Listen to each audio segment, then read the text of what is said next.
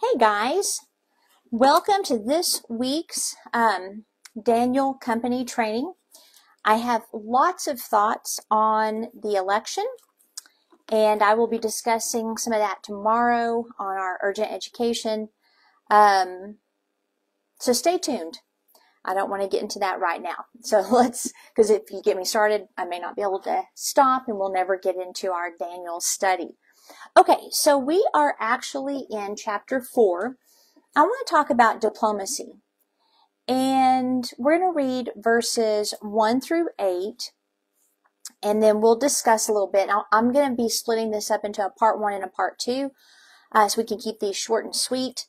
And it says in Daniel chapter 4, verse 1, King Nebuchadnezzar sent his message to the people of every race and nation and language throughout the world. Peace and prosperity to you. I want you all to know about the miraculous signs and wonders the Most High God has performed for me. How great are his signs, how powerful his wonders. His kingdom will last forever and his rule through all generations. I, Nebuchadnezzar, was living in my palace in comfort and prosperity, but one night I had a dream that frightened me. I saw visions that terrified me as I lay in my bed. So I issued an order calling in all the wise men of Babylon so they could tell me what my dream meant. When all the magicians, enchanters, astrologers, and fortune tellers came in, I told them the dream, but they could not tell me what it meant. At last, Daniel came in before me. I told him the dream. He was named Belteshazzar after my God, and the spirit of the holy gods is in him. Now, he's already had several encounters with God, and he just keeps doing mixture. There's mixture that's going on here in his belief system because he's a pagan, and they believed in having several gods. I mean, adding another god to their, plethora of gods was probably not that big of a deal. So his theology is that he's sharing a testimony of the Most High God, and yet he is saying that Daniel has the spirit of the holy gods in him. So we can definitely see some confusion here. Now, in other translations, it actually says he has the spirit of the holy God. That word that is translated there can be gods and plural. So that's, can be a little bit tricky. So he might have recognized the one true God in Daniel, or he may have just recognized that the gods were in him from his pagan theology. But the word he used was Elah. And we do know that if he was a true convert, a true believer, he would have dismantled the magicians, enchanters, astrologers, and fortune tellers, and he would have gone strictly with Daniel and the one true God. So obviously we have a person who is encountering God, but it's not producing change in his theology, change in his life, and how he does business. Now, in verse 8, let's see. No, I'm sorry. Let's go to verse 9. I said to him, Belteshazzar, chief of the magicians, I know that the spirit of the holy gods is in you, and that no mystery is too great for you to solve. Now tell me what my dream means. While I was lying in my bed, this is what I dreamed. I saw a large tree in the middle of the earth. The tree grew very tall and strong, reaching high into the heavens for all the world to see. It had fresh green leaves, and it was loaded with fruit for all to eat. Wild animals lived in its shade, and birds nested in its branches. All the world was fed from this tree. Okay, so notice here that Daniel is referred to, where did it go? I lost it. The chief of magicians. Where did that go? Yeah, in verse 9. I said to him, Belteshazzar, chief of the magicians. Now the word magicians is hartom, and it's used for magician only in Daniel. And it refers to people who, quote, practice sorcery and other occult practices, were advisors and counselors of the king. Now, if you think your job's bad as a Christian, let's just let this sink in for a second. Daniel was the chief magician. So he was over all the other ones. And a magician is one who practiced sorcery and other occult practices. So here we have a Jewish man who was taken captive as a young teenage boy. He is put into the king's service because of his wisdom, because of he was of an excellent spirit. Because of his gifting in interpretation of dreams, which is a form of wisdom, he is then placed to be in charge of all of the occultists. So it's astonishing. It's something to note. I would say that if you have been put in a position of employment that maybe it's not your favorite, maybe just think about Daniel. Because Daniel did not compromise. He did not practice the occultic practices at all. And he loved God. I mean, the man wouldn't eat food that was unclean. So he obviously, I'm sure, was grieved in his spirit by what he saw. But that was the position that he was in, and God actually put him in that position to influence the king. See, here's the thing. Christians like to stay really far away from unpleasantness. They like to stay really far away from darkness because it's shocking. But it reminds me of a story I heard, and I didn't know what teacher was teaching this. But it was like an allegory. He said that you have a man that was walking down the street at night, and he saw a man underneath a pole with the light on looking for something. And so he approached the man and said, "May I help you? It looks like you're looking for something." He said, "Yes, I've lost my keys."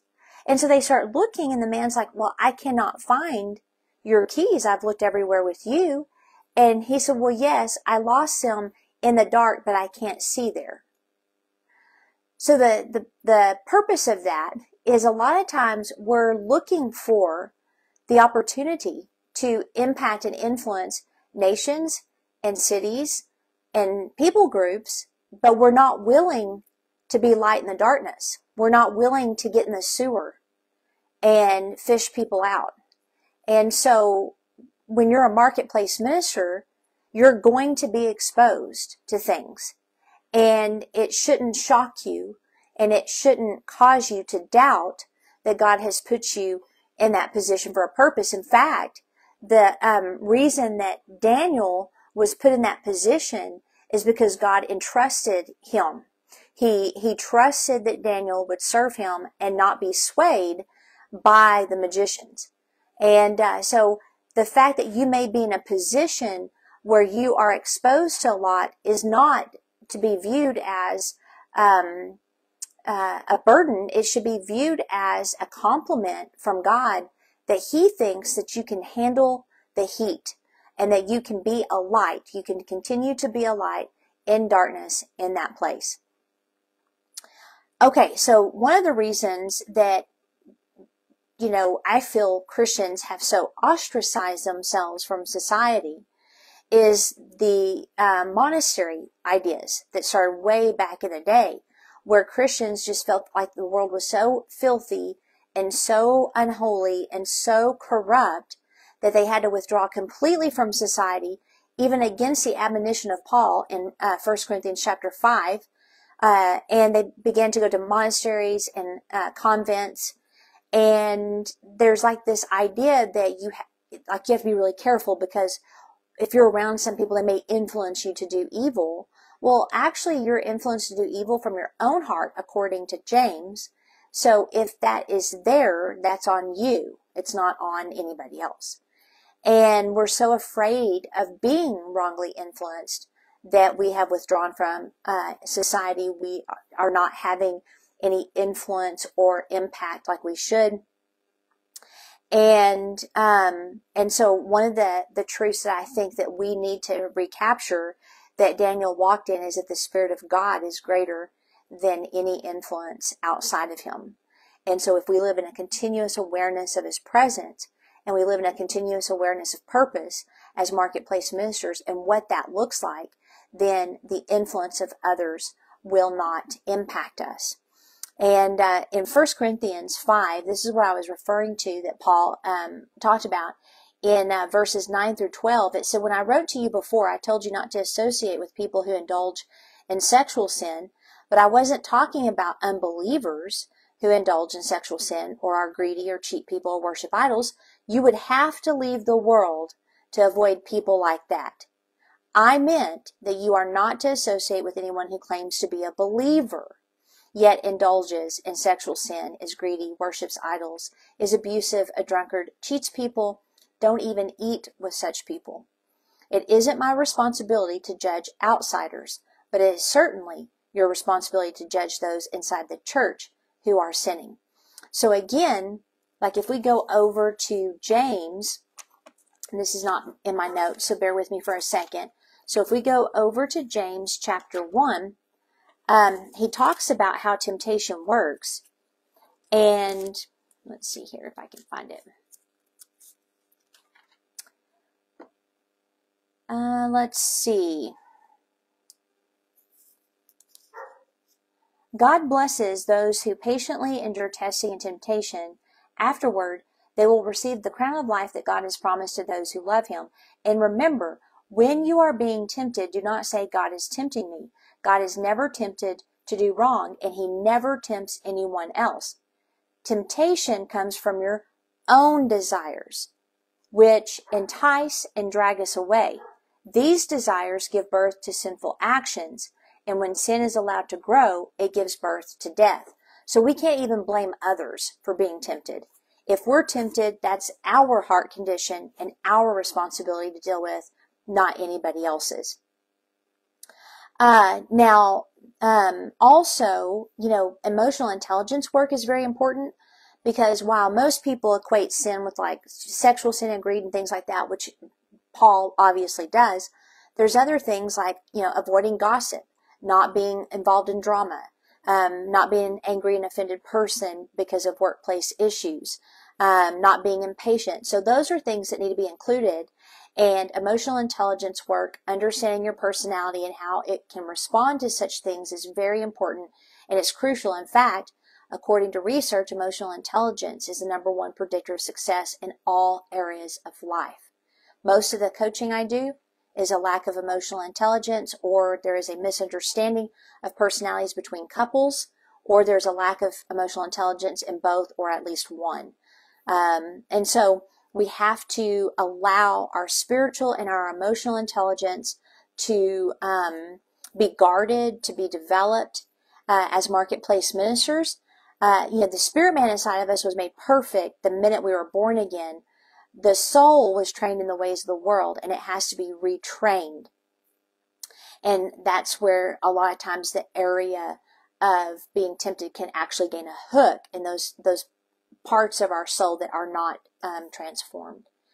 So here's the deal. Sin always comes from unbelief. Always. Unbelief always comes from believing a lie. So if you look at Adam and Eve, the first thing you need to ask yourselves is, why are they even near the tree that God said to not eat from?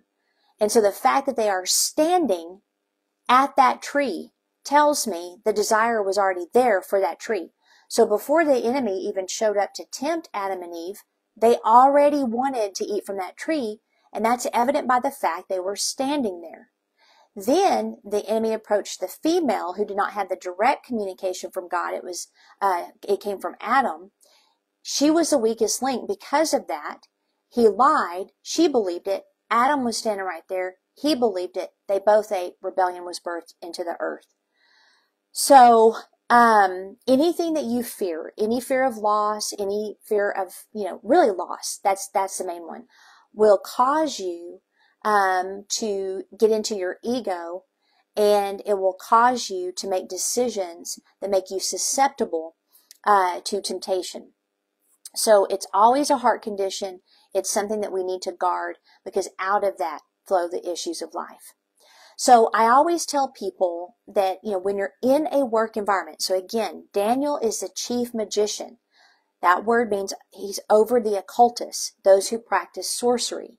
So in order to maintain a separation from that sin, he recognized the Spirit of God as more powerful, but he also practiced skillful emotional and spiritual intelligence.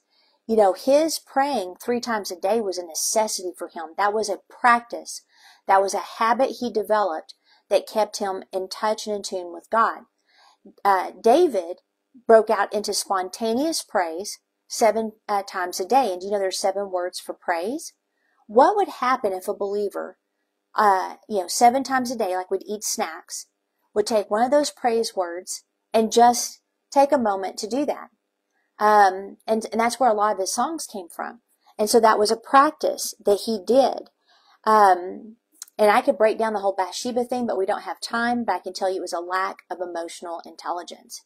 And it made him susceptible. So when it comes to living in a state of awareness, you have to recognize when you're believing lies. And typically fear is involved, unbelief is involved, wrong decision making is involved.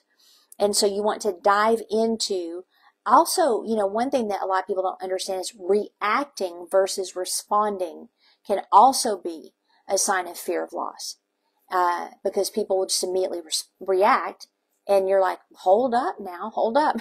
We don't need to, react. We need to pause and figure out, number 1, why are you reacting? But number 2, what's going on here? And sometimes you're just tired, or sometimes you just been, had a busy day or whatever. I mean, I'm not saying that if you snap at someone or if you've been impatient that you need to go and do some soul work, but if there's a pattern of it, I would definitely do that.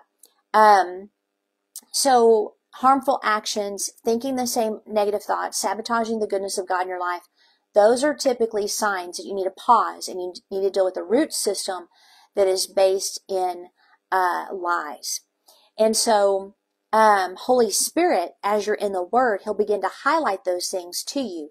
This is a continuous process. I've had my business officially launched in 2017, Genius Communication, which is now Genius Owl. And before Christians freak out that I named it Genius Owl, the reason I named it Genius Owl is owls represent wisdom.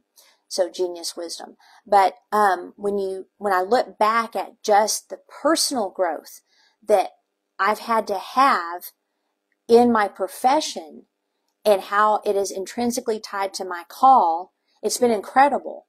I started my first business in 1998, same thing. Marriage, same thing. Raising children, same thing. Every marketplace minister needs to understand that your profession is the battleground, and it's also the place of your greatest growth. So as you're confronted with things, as you go about your work, you don't need to be surprised, and just take it as an opportunity to go deeper in your soul work, go deeper in processing things. And I'm not talking about navel gazing. You can literally do this in seconds or minutes, but some things do take a little bit more time because they're so embedded in your thinking. So having this business and having Holy Spirit impact you and show you things is one of the most adventurous, but also it can be quite challenging. So, but anyway, God wants to use your professional life to grow you. And then in James 1:21, I don't want to miss this one. It says, so get rid of all the filth and evil in your lives and humbly accept the word God is planted in your hearts, for it has the power to save your souls. Now that's interesting because our souls are already saved because we're born again. So what is James talking about? Well, he's not talking about going to hell. He is talking that a soul is saved or transformed, delivered from rotten and stinking thinking through the Word. And so as you go into the Word, which the word saved there is sozo. So it's the exact word that's used for salvation or being born again, but it literally means to make whole. So there's other generalized ideas around it as well, but God wants to make your soul whole. And often the avenue He will do that is the marketplace. 100%, guys. I have been in business for a very long time, and I can tell you, outside of marriage and raising my son, my business or my employment has caused more growth than anything else in my life. Okay? So we take the Word, we allow it to highlight things, we allow it to expose things, we cooperate with the process, and He makes our souls whole and powerful so that no amount of negative influence from others can sway us. Now this is key, and this is crucial as a marketplace minister. So I want to stop there because we'll get back to Nebuchadnezzar's dream and the diplomacy that was needed. But I will tell you that the way that Daniel responded to Nebuchadnezzar shows the soul work that he had done. It shows his belief system because it was a word of judgment. And if he had any wounding in his soul from his experiences, he'd be like, about time. You know what? You are a sorry pagan and you're going to eat grass for 7 years because you suck as a human. You know, like he could have just let them have it. But Daniel had diplomacy, he had excellence, he had integrity, and he also had a love for this king. And so it's very, very important, and I know it gets hard. You guys know me, I'm fiery. I am fiery when it comes to politics. I don't have any time or room for nonsense, which, by the way, the Republicans better wise up. And but I don't want to get started on that. You know what I'm saying? We'll discuss that on Urgent Education tomorrow. But be happy that your marketplace work is also the place where God will do soul work. Isn't that neat? So we don't have to run from it. We don't have to hide from it. We don't have to be frustrated by the people around us acting like pagans, because that's what they are. That's what sinners do. They sin. We don't have to, one day hope that we can go off and live in a mountain and cabin and not have to interact with people. Again, 1 Corinthians chapter 5, starting in verse 9. That's nonsense. We're not monks or nuns. And we need to embrace that God, his main battleground is a marketplace, and each of us have a role in that. So I am going to go run a quick errand before I have my prayer time. I will see you guys tomorrow for Urgent Education. We'll break down some of the elections, some of the thoughts I have, the direction of the country, and I might go ahead and do a little bit of some training on the Constitution and founding documents. I don't know. It just depends on how deep I go into the election. So anyway, have a great night, and I will see you guys tomorrow.